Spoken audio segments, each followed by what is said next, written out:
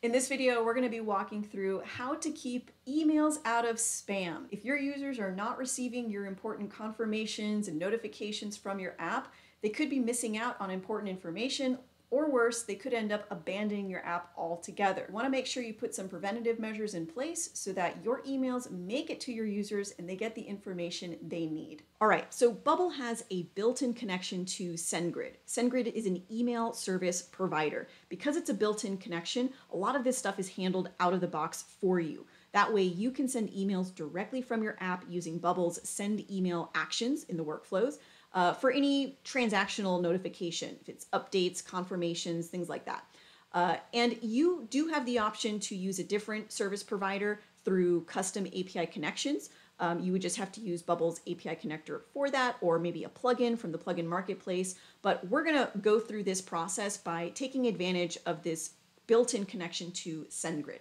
Now, there's two parts to this. The first is you want to connect your Bubble app to your own SendGrid account. This way you can white label your sending address, right? You don't want your emails to look like they're coming from a Bubble address forever. You do want to white label them so they're coming from your own domain. So the prerequisites here are you do need to be on a paid plan, and you also have to have your application connected to a custom domain. You can see here in my application under my domain settings, I have my domain connected, coachingnocodeapps.com. So the next thing you'll want to do is create an account in SendGrid and set up an API key. You can start on a free plan with SendGrid. They're pretty generous with the number of emails you can send daily. Once you start growing, you can move up into higher plans so you can raise that limit. Let's switch over to the SendGrid side of things real quick, and we're going to go over to this window. So under the settings, once you have your account, go over to API keys. You'll click on this blue button and it will generate a new key for you. You're only going to see it one time, so make sure you copy it, and then you're going to paste it over into your settings here in your Bubble editor.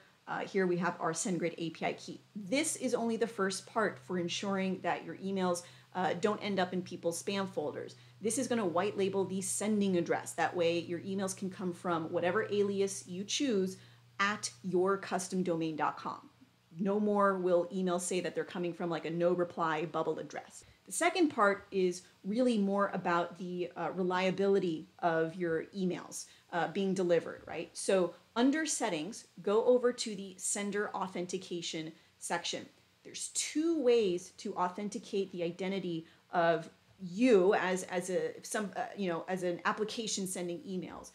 The first is domain authentication. This is the recommended approach because this covers any sending address coming from your custom domain. This is the one that you should do and prioritize.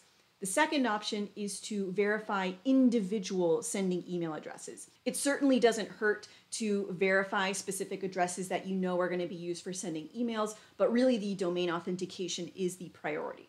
So what you want to do is click on Authenticate Your Domain and move through the steps that SendGrid presents to you.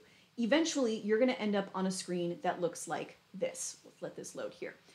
This is instructions for you to create DNS records with your domain host. So your domain host is wherever you got your custom domain. Google Domains, GoDaddy, Bluehost, all of those. And in your account with that domain host, you're going to have a place to manage your DNS records. So SendGrid is showing me 4 records, one of them being optional, that I can add to my DNS records to create an authentication. Both systems will communicate with each other, verify that I do own the domain, and therefore any email addresses coming from the domain is actually me. Okay, so you see here that there's 3 CNAME records. This is a type of record. There's several types of DNS records. Each of these have a host value and a value. You can copy quickly here to clipboard by clicking on this button. So you want to keep this page open. Now I'm going to switch over to my Google Domains manager over here so you can see generally what this might look like. This may appear a little different depending on which domain registrar you're working with. So under my Google Domains account, I went to the domain that I want to work with. You may have more than one domain, so select the one that you're connecting to your app. Head over to the DNS manager, and you're going to see something like this. You may not see as many records in here. We have our domain connected to quite a few different applications and systems, so we're very much taking advantage of these records here. But what you'll want to do is manage the record or go to wherever it says to create a new record, and you're going to see a little form that you can fill out, something like this, right? So you'll put in the host value, you'll want to select the type, right? So SendGrid created those 3 CNAME records, so that's what I would select there. You can leave the TTL field on its default, and then the data here, in Google it's called data, in other systems it may just be called the value, but remember with SendGrid, let's jump back over there real quick, we have the host and the value. The host and the value, okay? Typically the host is going to involve your domain. That's how you can keep them apart. All right, so host and value will go here. You'll want to add that in, get those details in there, do 1 record for each one that SendGrid is showing you, and click save at the bottom of the screen here. Make sure you save it and give it a few minutes. Sometimes these take a few minutes to propagate and be recognized. So when you tell SendGrid that you've completed this, right, they have a little verify button here. They're going to check. They're going to run a check to see if those records are added, they can detect them, and that they've been formatted properly.